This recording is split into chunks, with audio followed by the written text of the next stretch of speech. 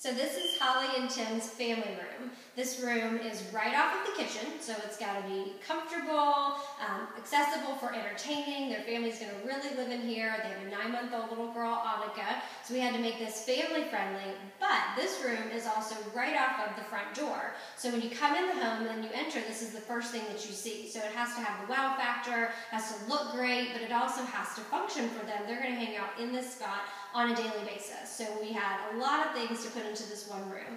And we have to bring in Holly's two favorite colors, the pink and green.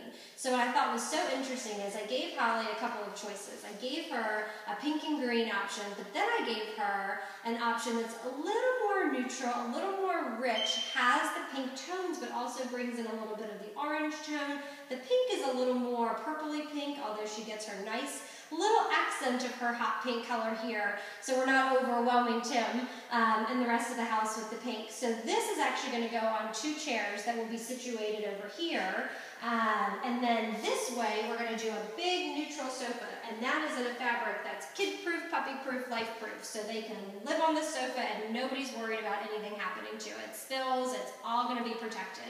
And as you can see, this is a nice tufted back. There's no loose cushions, so nothing that can be thrown on the floor or have to be refluffed. It's going to look great all the time.